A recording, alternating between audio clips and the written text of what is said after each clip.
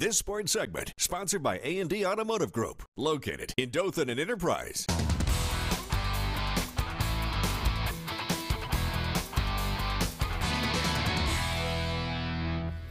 Good evening, folks. Well, last Saturday, Auburn used last-minute heroics to defeat the University of Washington at the Mercedes-Benz Stadium in Atlanta. Now, this Saturday, the Tigers will take on cross-state rivals Alabama State, a squad which has caused Auburn some real problems over recent years. Today, Auburn coach Gus Malzahn gave a preview of what to expect when his team takes on the Hornets. It is being aggressive, and you know that's what we're going to do. So.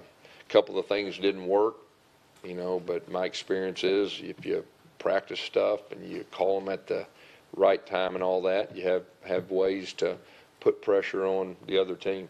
So that's we'll definitely be aggressive this year.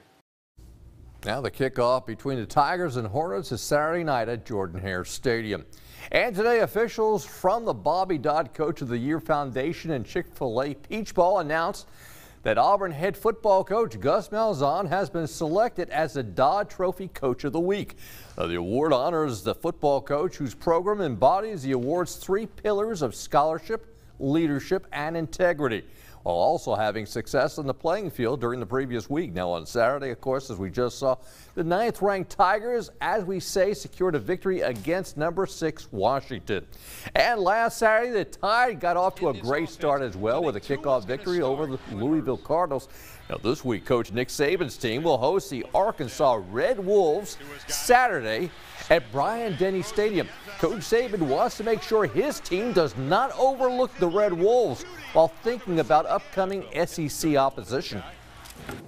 We're going to make all of our decisions here based on winning. And whoever we feel gives us the best opportunity to go out there and win, that's who we're going to play. And I'm not going to, obviously it's how you practice, how you prepare. I said in the beginning, who wins the team. And Saturday night's game against Arkansas State gets underway at Bryant-Denny Stadium right there in Tuscaloosa. Well, the Willie Taggart era at Florida State got off to a really bad start Monday night at Doak Campbell Stadium in Tallahassee. The 19th-ranked team in the country was embarrassed by Atlantic Coast Conference rival Virginia Tech.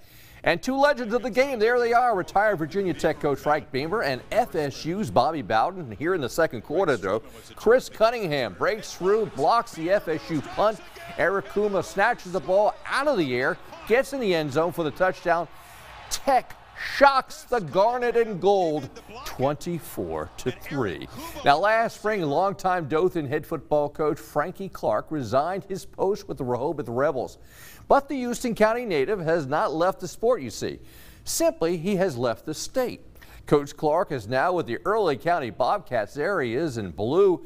In Blakely, Georgia, Bobcat head coach Joe Harvin says Clark has brought a degree of maturity on his squad, and so far things have worked well. Early County has won its last 2 games, one of them against the highly regarded Eufaula Tigers. Coach Clark has brought a lot of knowledge as far as the offensive side of the ball is going. That's one reason why I hired him, because of his knowledge on the offensive side. He did a great job at Rehoboth, and we're just lucky to have him here on staff.